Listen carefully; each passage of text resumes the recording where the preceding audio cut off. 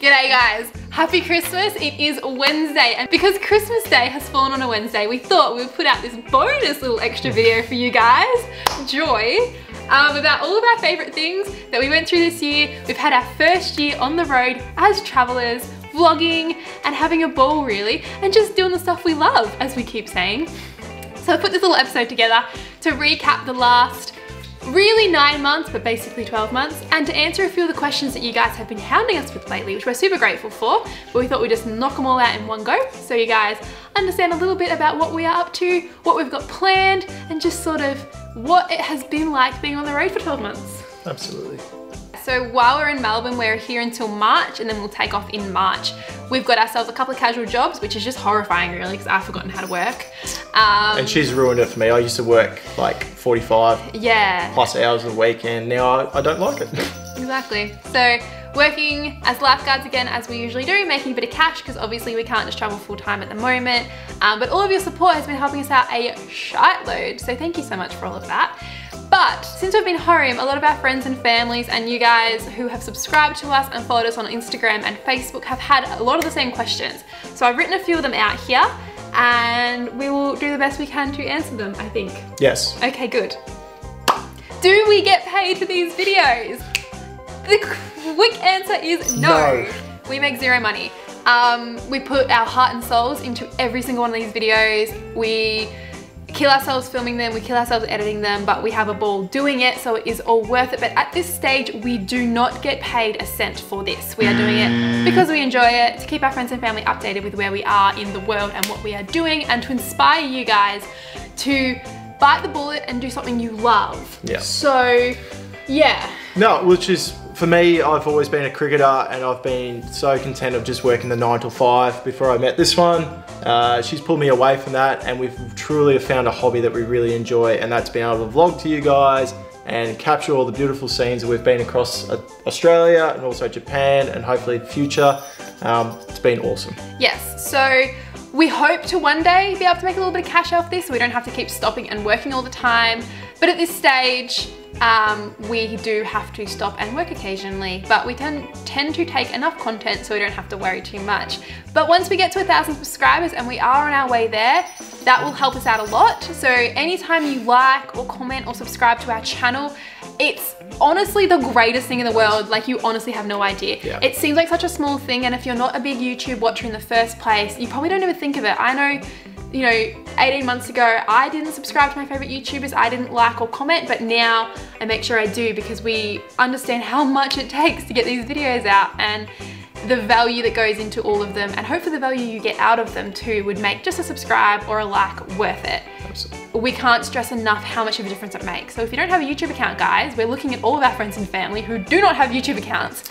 Make a YouTube account just so you can give us a like. You've all got emails, so it means you're capable of actually logging on to YouTube. If you have an email, you can make a YouTube account, so do it. How long does it take to produce a YouTube episode?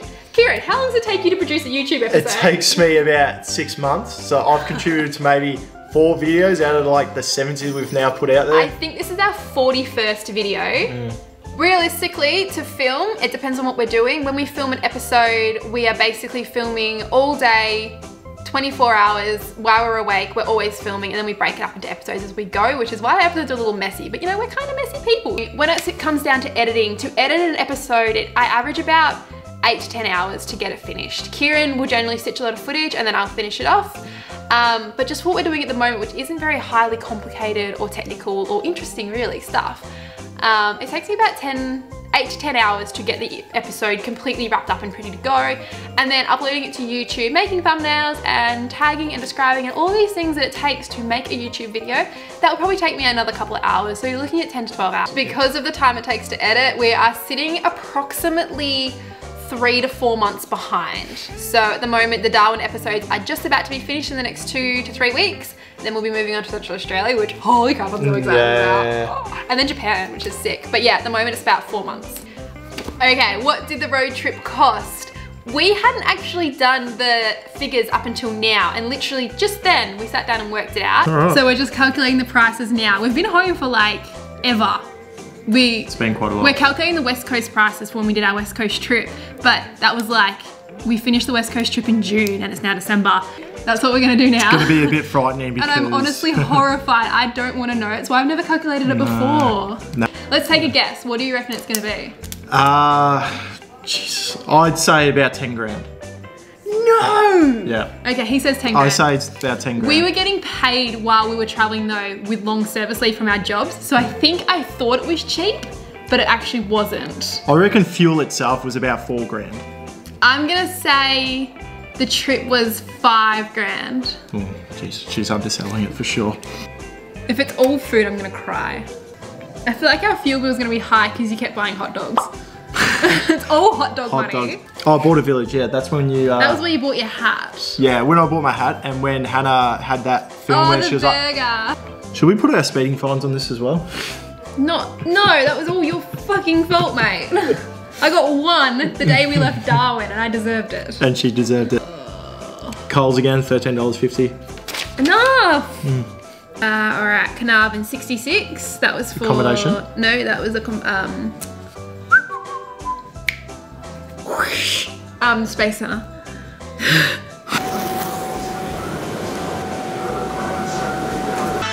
could have done it without you. Yep. A popped tire, $47.95. Other? Yeah. Let's see it. A Broome Hospital, 24 other. I had a bag of grapes for dinner and you had a halal snack pack. Oh, yeah, that's right. Macca's Broome, this was all while I was in the hospital, yep. $8.80. Yep. Another Domino's. What were you doing when I was in hospital?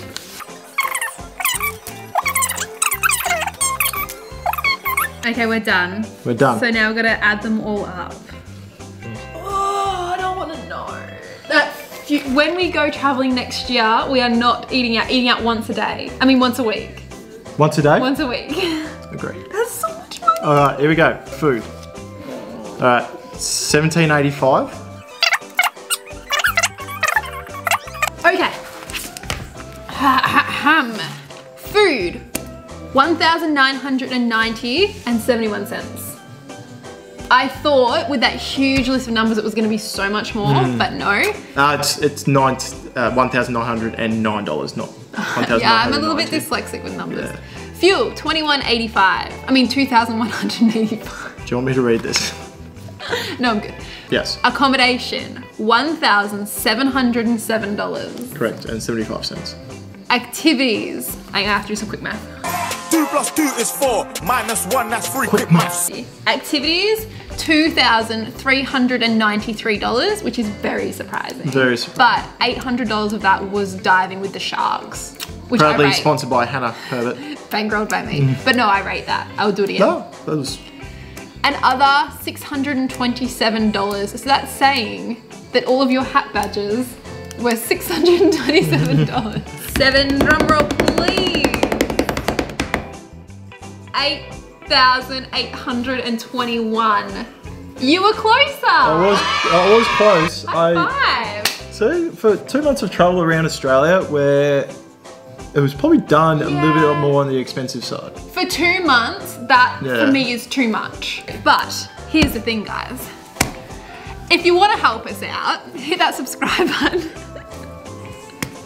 Once we get to 1,000, we will start bankrolling these little travels. And also, you know, out of the good spirits of your heart, if you want to chuck some money our way, you can just message me on Instagram or Facebook and I'll show you how you can do that. It's very easy, really.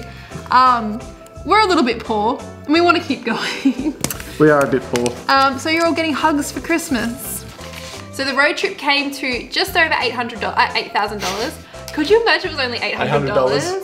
The road trip she still would be freaking out about it. The road trip came to $8,800 for 2 months, which when you say 2 months, it sounds absolutely horrifying, but you've got to remember that we only had a car and we had to pay for accommodation, food, fuel, and we did a lot of sick activities. Like, let's just insert like a snippet of all the cool shit we did.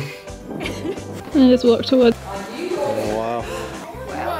And the audio is back. Let's go caving.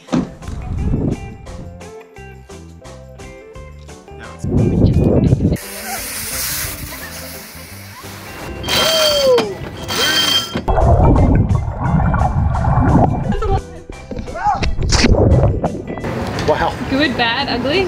I think it might have been a crab because I've like lost skin on the end of my finger. Can you not go so fast?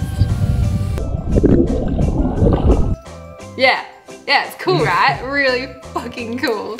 But expensive, mate. Like, Australia is an expensive country. How many kilometers did we do just to get to Darwin for the West Coast trip? And I think it was like 17,000? Yeah. No, it was really close. I thought it was 19. Close to 20,000. Yeah, close to 20,000. But yeah, West Australia, about 20,000 kilometers, which is so cool to think about. Really cool. Once you've done it, it doesn't seem that big, but looking at it on the map, it's like, whoa. Yeah. What was your favorite place or activity that you've done in the last 12 months? REM trek. It was a stargazing experience, and this was in Carragini, and it's known to be one of the best in Australia because of how dark and how the light pollution doesn't exist. Yeah, so there's next to zero light pollution in Carragini. Yeah, and you got to use your phone on these telescopes and to take a photo of the moon. Right. So we might actually post one of these photos. There's some sick moon photos. Very cool. That's a good one, actually. I'd forgotten about that. Yeah. My favorite had to have been the whale sharks. I was obsessed. I love anything marine. Kieran's having like flashbacks, just ignore him right now. Swimming with whale sharks just blew my mind. I was like the most like eager little human ever. Oh, I've never swum so hard in my life to see such beautiful creatures. They were huge and so overwhelming, and on the Niggalo Reef of all places, like holy hell, can we get any luckier? That was my favorite, definitely the whale sharks. Kieran, what was your least favorite activity in the last 12 months? the whale sharks. And that was not because I saw the whale sharks and what it... You got to swim with them twice, but you got horribly seasick. My God. I got terrible seasickness and... Yeah, so you were out for basically the whole day. I dived in twice and without being too describing, I threw up in my snorkel. What's yours? Mine, I have an interesting one. My least favorite thing of the entire last 12 months, apart from like general flying on airplanes, which I hate, was driving along the Nullarbor. And you want to know why, Kieran? Do you want to know why? I know why, because she was worried about how many days we weren't going to have going around. No, that is so not true. I had planned this trip out minute by minute, and I knew that if we spent 2 nights on the Nullarbor, I would get to see the Big Galah, and I would get to see the windmill farm, and the crazy little cactus farm, and the Great Australian Bight. How often do you get to see cliffs and then nothing? We got a bit of drone footage, but... It's shit. Yeah. Sorry, but it's shit. I was disappointed. I want to do the Nullarbor again because there is some cool stuff to do on the Nullarbor. You could actually make a little mini trip out of the Nullarbor. So if you are going to the Nullarbor, guys, please take your time. Please be safe. Do a bit of it's effort gnarly. But I think Kieran was very overexcited for his first big road trip, and he was just like, just trying to get there. So we didn't spend the night on the Nullarbor. We did the whole thing in a day. It was just hell on wheels, quite literally. Yeah. What was the most unexpected place you came across in the last 12 months? What surprised you? Nara was, Han told me, he was like, oh, there's a place where all these deers come up. And, So many little deeries. and I was like, yeah, there'll be a couple of deers we might spot in the distance and they'll run away, but no, they don't. Parklands full of deer. They literally It's come all up. temples and deer and temples, and how amazing is Nara? It was awesome. Yeah, very unexpected, and yeah, we spent the whole day there, and I probably could have spent another day there as well. My most unexpected place, not really unexpected because I've been there, but Cooper Pedy. Honestly guys, Cooper Pedy is the most bonkers town. There's like natural phenomenons to go and see, like when we went out to the breakaways.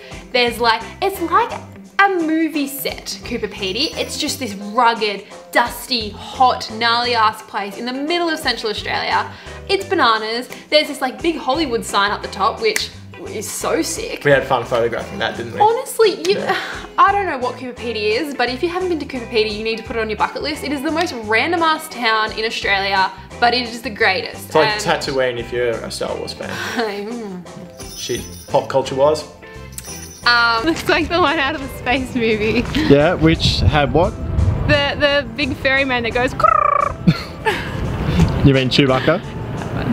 No, Cooper Pedy, so sick. Yeah, Loved really it. cool. Also, Devil's Marbles. Devil's Marbles. Yeah, that was really cool. Actually, that's up there on my favourite places to film and photograph, which leads us nicely into, what was your favourite place to film and photograph in the last 12 months? Mine was Kalbarri.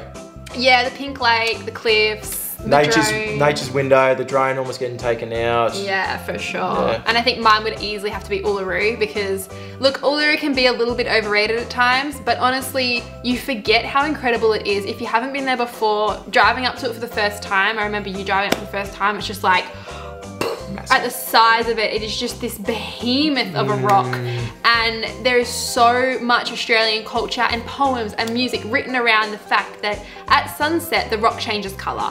So obviously, being the time-lapse aficionado that I am, I just, the time-lapse. I might put it in here, I might not. We'll see how I'm feeling when I edit this. And our lucky life question. We are not going to give away too much about our travels for next year yet, mostly because we have no idea what we're doing. We are doing some things, but we'll get to that later. Yeah. Next year, I am very, very excited to be spending some time in some beautiful, lush-ass rainforests and photographing some incredible wildlife and just spending some time in one of the most beautiful rainforests in the world. You did pretty well not giving it away, but... See what you guys reckon. If you know what I'm talking about, let us know in the comments below. I guarantee you'll be wrong, probably because my facts are wrong. I don't know if it is the most beautiful rainforest in the world, but it is definitely up there as one of the most incredible rainforests in the world. What are you most looking forward to next year?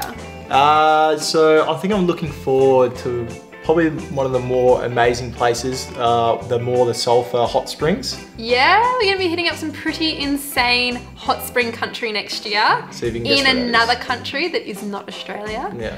I have been there. People who know me, that'll give it away a little bit. But you are going to die. Yeah, I love it. Oh, so good. But yeah, anyway guys, I hope this video wasn't too long for you all. We are so grateful and so thankful to even be able to sit here in December wrapping up our last 9 months / 12 months, but our first 9 months of traveling. Although this year has not been what we expected at all, I think that's mostly because we didn't know what to expect, but it has exceeded anything I could have imagined. It has been the most fun year of my life, and honestly, it's been so refreshing for us to be able to go out, pursue something that we love, and change our lives for the better. All of the good and all of that, we are eternally grateful. They're the best Christmas present you can give to us is your like and subscribe. Honestly, if you want to give us a Christmas present, we don't want anything else except for like and subscribe, because those such small contributions actually get us so much closer to where we want to be and where we need to be over the next few years. But going into 2020, we are just excited to be filming more, photographing more, doing stuff we love more, and honestly, I don't even know. I'm just so excited to get into 2020. Like, come on, 2020. Like, it's gonna be so good. Oh, next week's episode, guys, we are getting back on track, regular scheduled programming with part 2 of Kakadu. We are visiting Yellow Water Billabong Cruise with the most insane Indigenous local guy telling us all about Kakadu. And honestly, I haven't put the video together yet, so I don't know what else is gonna be in there, but it's gonna be cool, so get ready to check that out. Again, new videos at some point on a Wednesday morning. And yeah, we'll catch you in 2020. Peace out, guys. Cheers.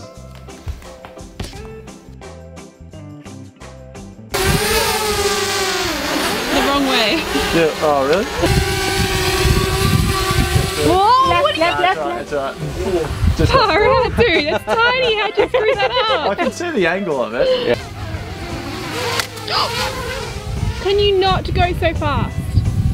That was silly. That was so silly. Whoops. Got a little bit too ahead of myself. I will admit, got too ahead of myself. What happened? Broken. It's stuck in the sky. It's like it's caught in a web. Every time we try to do drone footage, this happens.